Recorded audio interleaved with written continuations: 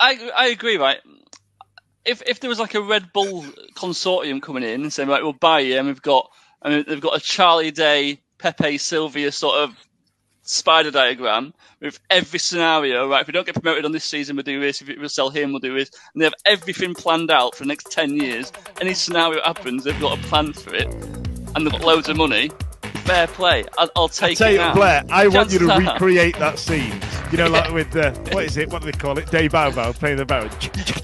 Can we talk about the Wednesday, please? I want to talk about the Wednesday. Pepe, Sylvia, let's go, Pepe. I got boxes full of Pepe. And then I found out about this Marvin Johnson guy. He's sleeping with Cisco's missus. He's sleeping with Cisco's missus because he has 12 different girlfriends. He has 12 girlfriends because he's a Casanova. He's a Casanova with a good left foot. But he's shit. And then I'm going, HR. And there's no HR. There's no HR.